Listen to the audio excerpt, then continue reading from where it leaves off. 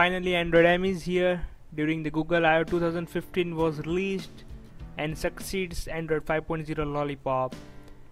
M looks to be focused on improving the stability and usability of the software as a core user experience. So let's see what it includes.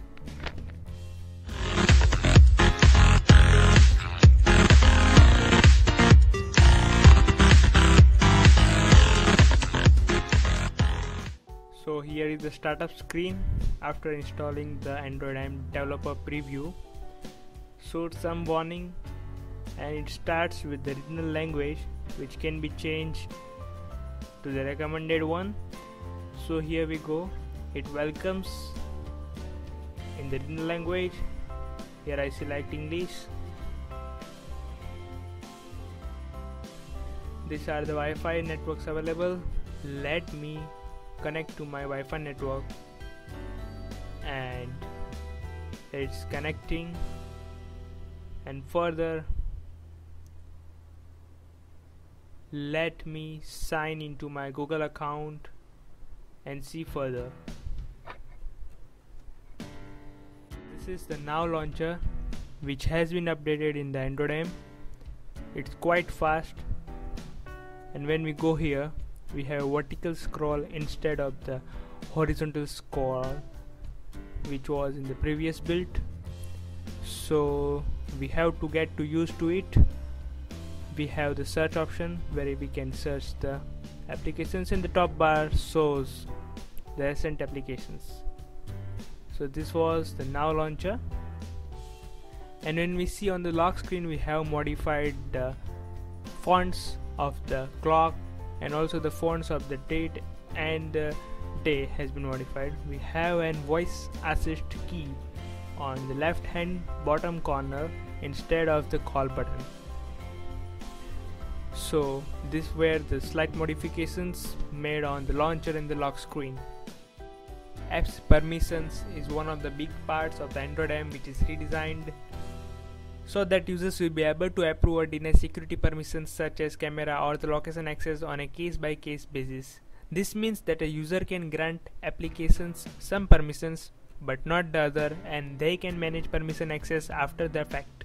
It also makes it more clear to the user what an application is asking to do. There are only 8 categories of permission available to the applications now, and the apps will ask for them as they are needed. That's different from how Android currently works. Users are asked to approve all the permissions at once when the app is installed, which is not so in Android M. Google is also adding the web browsing experience with its Google Chrome app, a new feature called Chrome Custom Tabs, where the users don't have to switch to Google Chrome for the web page to be opened from an application, but it can open as a floating tab. Android Pay is another feature of Android M. So let's off on Lollipop. One of the big introduction of Android M is Android Pay. It will be pre-installed on the Android 4.4 plus devices and will be supported on devices with the NFC running Android KitKat and above without opening any application. Android Pay is secure because a virtual card number is created when you register a payment card rather than actual number card. Using an API, Android Pay will be available through Android's own app or integrated into other bank apps. It will be available in the US, compatible with the existing contactless payment locations such as those are currently accept Apple Pay, both at stores and in apps using the fingerprint. It also means that the app developers will be able to use the user's fingerprint for verification. Android Pay launch, it will be with the Android M later in the year. Up till now, whenever you select any web-in links, then it would ask in which applications do we need to open it. But this has been solved in Android M by app links, and it will open it into the respective applications without asking us anymore. Here is an example of opening of WhatsApp directly without being asked. Regarding power and charging, Android M makes use of a new function known as TOS to improve device standby time. By using the motion detectors, Android will recognize when devices haven't been interacted with for a while, such as when a person is asleep or a device has been left on a table to reduce background processes. It has been experimented by Google on the Nexus 9 devices, one running Lollipop and one with Android M preview, and they have concluded that Android M will provide 2 times longer standby time compared to Android Lollipop. Now, Android M also supports USB Type-C, which provides a faster charging and lets user charge other devices with their phone. And with this, there will be a new type of data cable which can be inserted on either way, so that users no more have to see in which directions they are inserting the cable. Android M Manager introduced by Google in this version with the aim of providing users with the more accurate and comprehensible information regarding the maximum and the average RAM usage of the apps. This can be found under Settings, Applications, Option, Advanced and Memory. After reading an individual app's RAM consumption as well as how often it's running in the background, users can determine whether it should be kept or it should be removed. Google now has become more smarter by rolling out a pilot program called Now on Tap with 100 popular applications. Now on Tap provides Google Now-like content right where you are without having to leave the app you are in. So if you are in Spotify and say, "Okay Google, what is his real name?" Now on Tap will know you are talking about the musician you are listening to and provide search results right there at the end. The same goes for content in the email, the same for the browsing in the Chrome browser. So check it out for sure.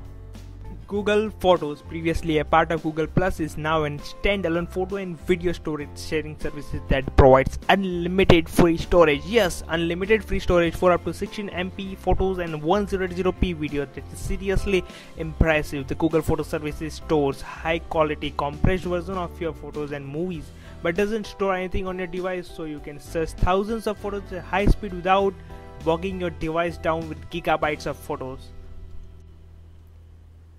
Now the silent mode that was on Android Lollipop has been redefined and has been more useful from before, with lot more options and minor tweaks in it. And there are little changes over the text selection. Text selection has been now character to character or word to word or line to line. Over and above this, the clipboard manager has been changed, which is now dynamically arranged as per the further changes to the not very popular alterations to the volume controls that were made in Android Lollipop. Google has simplified volume controls once again with the Android M update, with more granular control over the various audio settings on the device, from the ringtones and alarms to the music playback and the voice calls. So now we go to the developer options, and here we go to the themes. In themes we have light, the dark and the automatic. The automatic stands for it changes from light to dark as per the daytime. Now we go in the about phone section, where it states the current ROM being Android M, and as every ROM has an symbol, Android M is an golden yellow with M inside, and as it is an developer preview, it has an option to send a feedback.